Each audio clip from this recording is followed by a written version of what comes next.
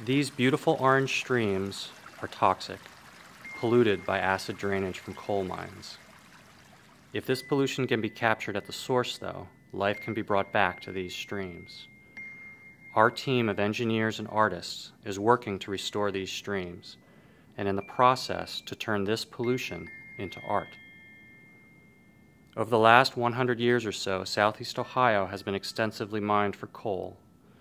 Many of these old mines were not sealed properly, and consequently they fill with water that reacts with the exposed minerals, forming sulfuric acid and high levels of iron.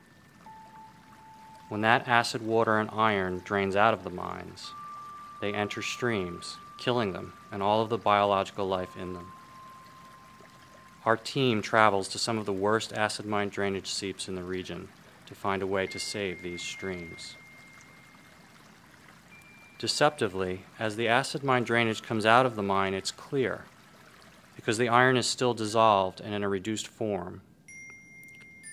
We collect this water and take it back to the lab, where we will test the process to turn this iron into pigment. The collected water goes into our testing apparatus, where we can control things like temperature and pH. Our first step in cleaning the water is to neutralize the pH. We do this by adding a base, which initially turns the water green because of a reaction with the reduced iron called hydrolysis. Next, to remove the iron, we bubble air through the solution. This oxidizes the iron, turning it into an orange, slimy sludge, which is typically what we find in the polluted streams of Southeast Ohio. Now that all of the dissolved iron has precipitated, we can then separate it from the water by settling.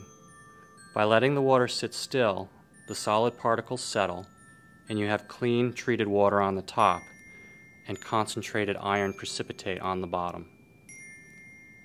The clean water can be returned to the stream, where it will no longer cause harm, while the concentrated iron on the bottom can be collected and processed into pigment through a series of dewatering and drying steps.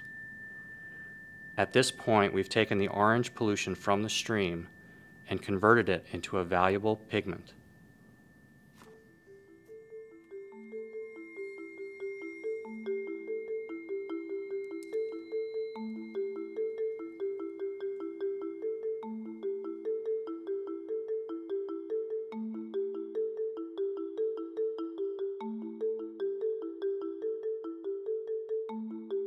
This dried pigment from toxic coal sludge is then ground with linseed oil and a glass muller to create artist-grade oil paint, or mixed with acrylic polymers and resins to make water-based paints. My Chroma series of paintings start with a composite aluminum panel that's held steady and leveled completely flat on a steel jig. I add more and more pigment and water until right before the mass will break the surface tension. And if that surface tension breaks, the whole thing will burst, so I often use an eyedropper towards the end, sweating over each and every drop. When that delicate balancing act is complete, I cover the whole thing to keep dust and insects out, and then I let it dry for weeks, until the liquid evaporates and the temporal fluid image remains. The end results are unpredictable, and the materials and process allow for infinite variations and beautiful combinations. And in my work, I look for idiosyncratic connections between things, simultaneous macro and micro events, the compression of time and distance, the glory of our universe, and natural and cosmological processes. And this is true for supplication, which are my large-scale series of paintings of global geological dynamics and complex related systems, as well as my Chroma series, which are amorphous and strike a beautiful balance between controlled and organic processes that explore natural phenomena. And currently, all of my paintings use these toxic pigments in place of similar colors that I used to purchase from elsewhere. You know, I collaborate with many scientists and artists, and I've come to the conclusion that scientists and artists share two critical aspects: curiosity and failure. We are endlessly curious.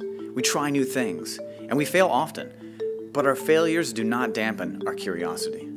And so the artist, like the scientist, has a crucial role to perform in our society. To see things differently, to act on this vision, and to report the failures and successes to the public. In our case, my art reveals the potential beauty that can be derived from cleaning up toxic coal sludge. These pigments can be created on an industrial scale, and in the process, clean up the toxic pollution in hundreds of our streams and rivers, all because an artist and a scientist decided to think outside the norm and work around institutional walls. When citizens from traditionally separate fields come together to solve pressing problems, the toxic can become safe, the impossible becomes possible, and the ugly becomes beautiful.